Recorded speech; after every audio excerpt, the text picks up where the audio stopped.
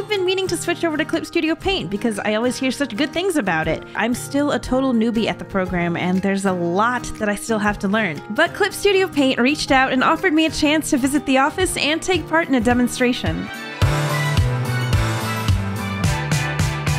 Could you recommend me, I guess, the most beginner-friendly tool? He said that there were a variety of preset brushes I could use to decorate the background, but that I could also search for my own brush presets online by opening Clip Studio Assets.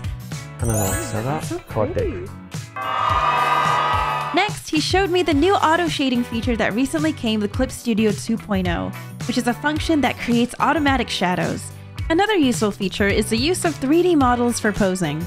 You simply drag the model onto the canvas, and you can even move the camera angle around to view the model from different angles.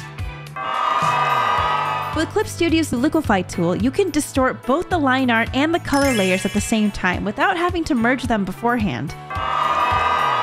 The last thing I asked Naoki-san about was how to use tools for manga drawings, since that was one of the main things that Clip Studio specialized in, and the thing that really drew me to the program to begin with. Now that I had some new tips and tricks under my belt, I decided to try utilizing them at home.